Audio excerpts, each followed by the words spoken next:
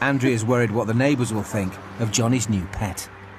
Yeah, so basically what he's done, he didn't want to like bring it in the horse box, so what he's done is he's walking it from the site down the lane and he's going to bring it up round there. Yeah, I'd say this is going to be a first for this road. Johnny's just completely oblivious to it all. He's just like, yeah, I'll just put my horse in the garage. You're going to get people moaning, but people moan about everything. Yeah, it's too hot, it's too cold, there's a horse in the garage.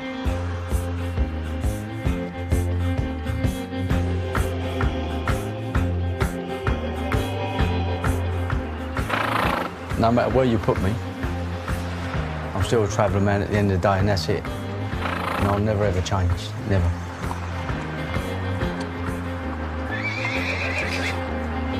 They're gonna need a lot of air fresheners, I know that. I'd love someone to come here walking a dog or something and say, what are you up to? I say, well, you're walking your animal, I'm walking mine.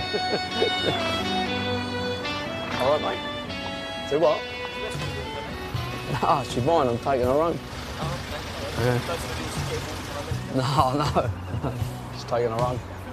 Yeah, all good, mate, yeah. All right? Cheers. You probably think, what's going on here? You are a raving lunatic, John. God.